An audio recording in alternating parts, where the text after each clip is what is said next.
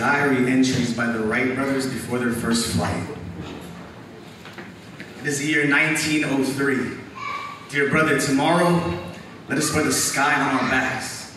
We might be the first ones besides God to run our fingers through clouds. I'm so excited and nervous, my knees have forgotten their purpose. It's almost as if my legs know they are not needed in the sky. Dear brother, we are not the first to come up with this idea, you know, flying.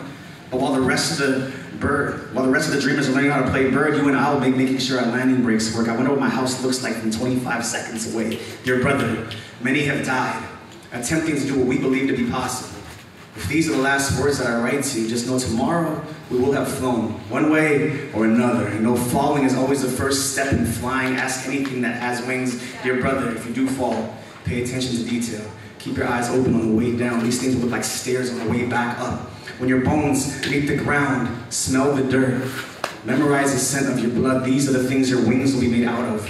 We wear our scars like medals tomorrow. I promise, dear brother, I realized two things on our journey. One, when you find something you're willing to die for, it doesn't matter if you're a poet, a pilot, or a lover, the outcome is always flight. Two, when you die doing what you love, seems to be the only time people acknowledge that you actually lived. And I want to carve our name into history books tomorrow. Dear brother, tomorrow, tomorrow beware. The ones closest to you, you're gonna say, come home, be a farmer instead, a banker, a father, anything that requires feet to floor.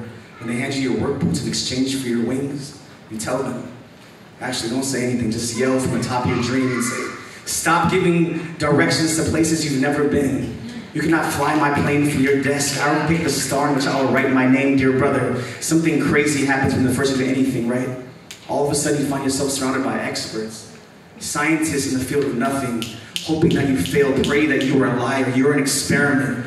Your job to take something that everybody knows to be dangerous, then move it and shape it until it resembles something peaceful or normal or easy. They will say, let us fly there. We will be the reason they use those words. Our job is to take the impossible and to make it look as easy as flying.